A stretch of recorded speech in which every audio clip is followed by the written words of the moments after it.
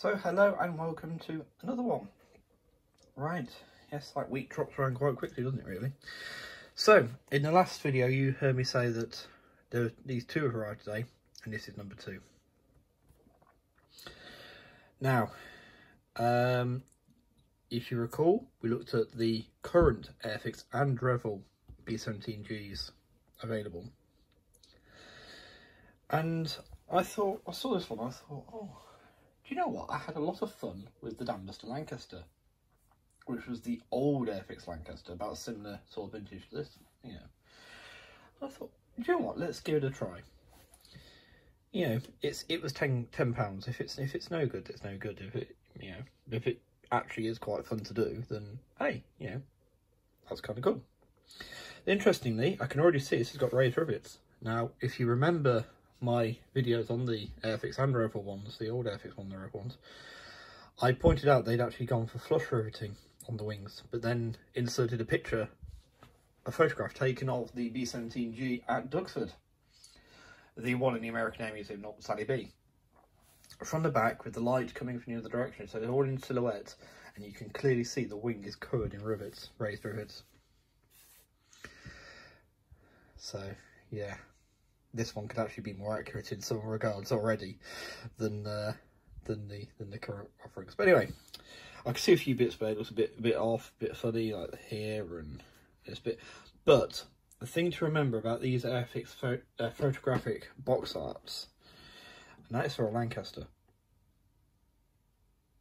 This is the Dambuster Lancaster. There's the upkeep mine. I want to say that's the upkeep mine there.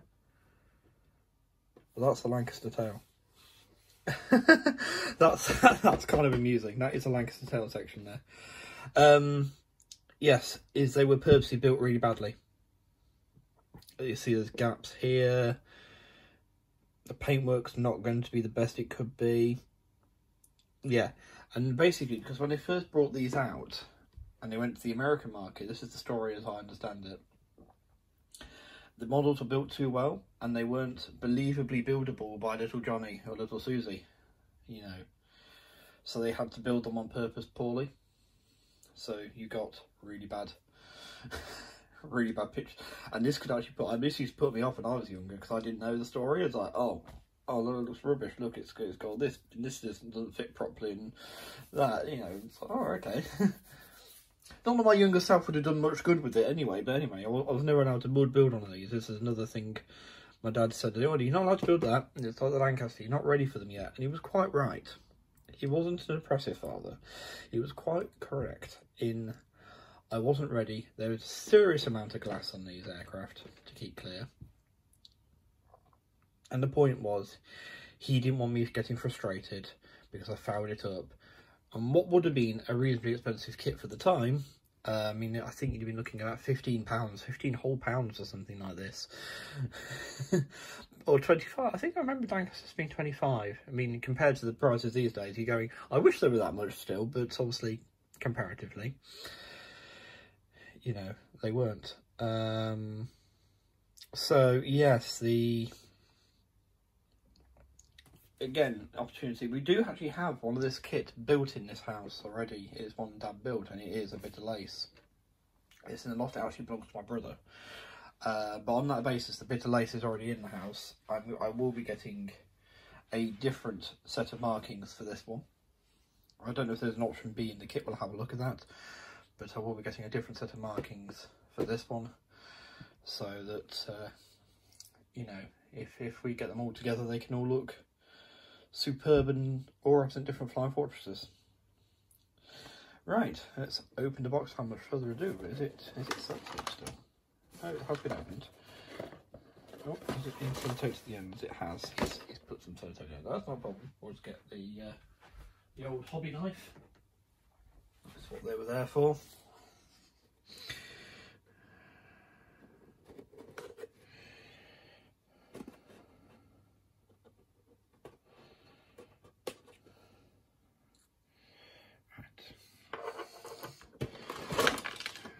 Picture of the aircraft on the side there. Alternative decals included, it says. Okay, maybe we can. Let's see what there is. Oh, hang on. Free gift. Oh, yeah. Haha. I don't know if the chappy is included. That's amazing. Little pin badge. Look at that. Oh, thank you. Thank you so much. That is amazing. I love it. I absolutely, oh, thank you. That's really, really made me a genuine reaction moment there. I did not know that was in. Oh, wow, that was really, really kind. Thank you. Oh, I do like that. Excellent.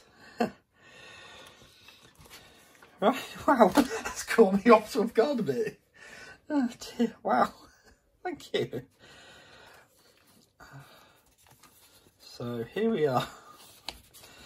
There's your bit of information about the B-17. You can pause that and read it. Right. So starts off, with the cockpit. Very simple cockpit. In fact, I remember Dad building the other one. Wow.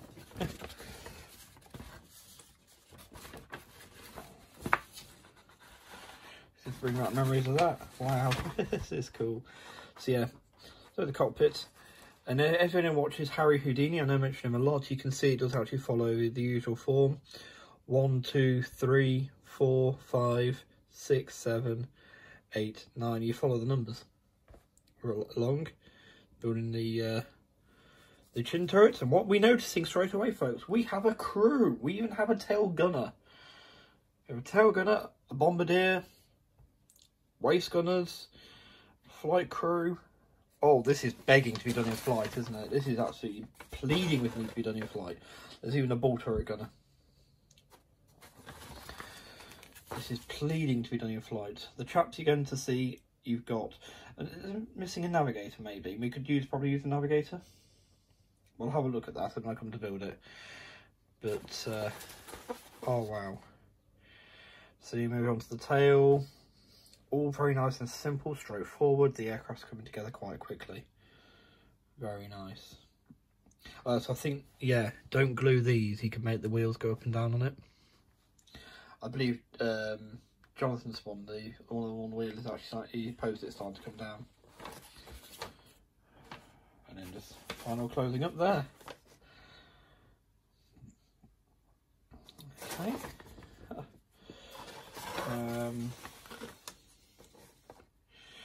There's your paint scheme.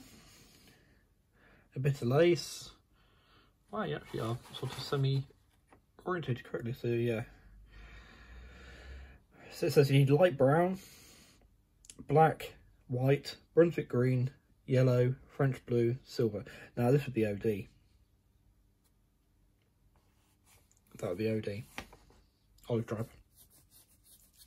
Used in conjunction with the box artwork, yes. So if we look at the box art, see it is actually OD on the tail there. Let's see if you can see that side. It's olive drab, not light brown. But that's where your research comes in, isn't it?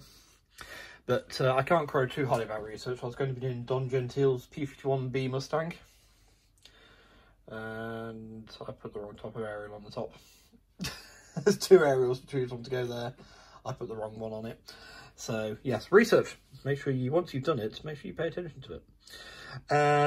Yes, nothing too strenuous there. Probably mount it nicely on one of those flying stands like a Lambus Lank. Yeah, looking forward to this. It's going to be nice. Right.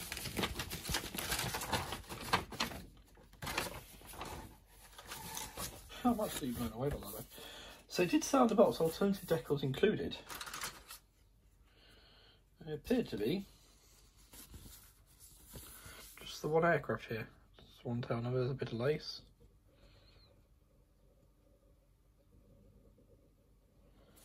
It looks to be in good shape actually, considering the age of the kit. Is there a date on this anywhere? Can't see. They definitely won't be photographed.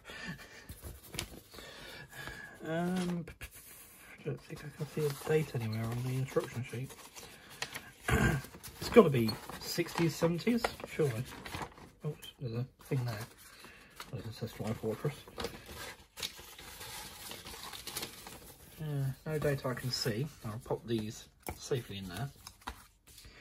So here we have our B-17. Some bits all over the place in there, but it's to be expected. This is how they came. I don't think they even need to come with bags. But all the clear parts are there. Yeah, some a little thick for today's. Well, see, but they look fine. They look fine. It's definitely an older kit than the Lancaster is. So that goes on the top. Yes, yes. See if we can get the.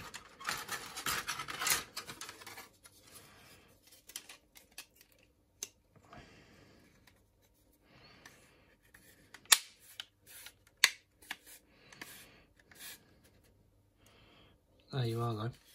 Certainly looks like a B-17 to me, doesn't it? Doesn't it, you? I think it does.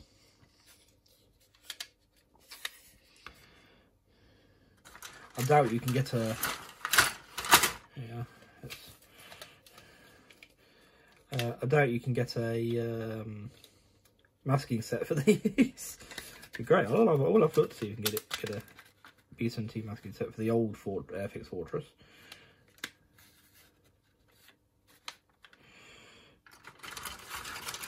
And just think back to that B-52.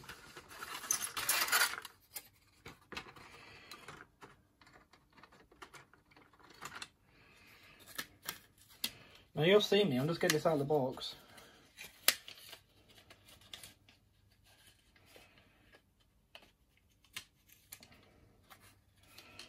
Not doing any cleanup at all, just literally lining up the bits as best I can.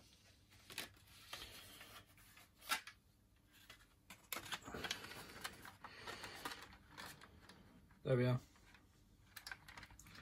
Yes, I'm holding it together.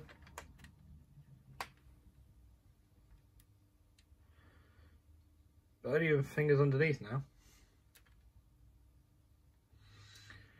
So I've got no real worries about the fit about this, because once it's been cleaned up properly and actually been glued, that's going to go together really nicely, isn't it? Getting good positive waves about this. And again, the rivets are there. So yeah.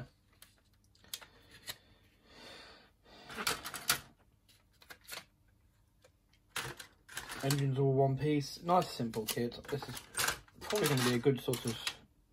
It's going to take some work, don't get me wrong. It's not going to be a walk in the park. A milk run, shall we say. But no, I think it should be a fun model to build still. And I think, you know, with a little bit of work, like the Lancaster, you know, if I grab that, this is a kit from around the same period. This is probably an 80s release of this B-17. But just a reminder, you know, with modern paints and that, and taking your time, you can actually still get a fairly decent model out of these older models. So, and people can do it even better than that. I'm sure they could do, I know they could do better than that. That's the best of my ability, and I'm pleased with that. I'm comfortable with that. But yes, I'm sort of sneaking on the side there. Yeah, sure. Yeah, I think these kits have a lot to offer. Exhibit A.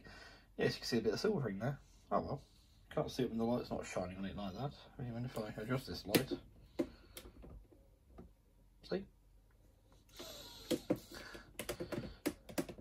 Even if I bring it further over, it disappears and goes onto that front one, which you didn't notice before. So, you know, it's one of those, isn't it? But yeah, that is the Airfix B-17G, the old Airfix B-17G, and I thoroughly look forward to it. Yeah, just need to go and decide what I'm going to do it as now. Now I've had a thought. The Airfix G model, the newer one, I'm going to do as Ice Cold KT, which was an aircraft of the 401st Bomb Group which was the unit that was stationed at the airbase where Fanny Firkin, the Lancaster, the B2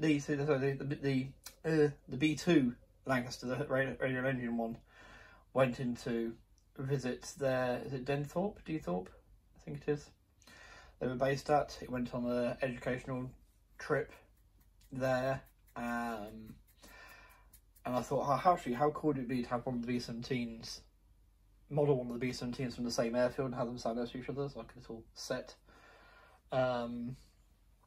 Ice Cold Cage survived the war, so there's a good chance it was there on the base when Fanny Firkin arrived. So yeah. So not sure what to do this one as. So I will have a hunt through what transfers I've already got, and I will have a look online as well. Obviously, gotta have a look online. But yes, no, I hope you've enjoyed this little delve into the past with me, and I look forward to getting this one done. In fact, by the time this video has come out, I may have even done it by now, because I really am looking forward to this. This is going to be quite special. And I must say, once again, thank you so much for that. That's blown me away. That's so cool. That's so cool.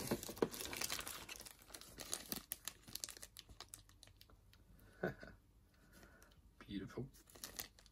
Thank you. Thank you for watching. Take care, stay safe, be well. I'll see you next time. Bye.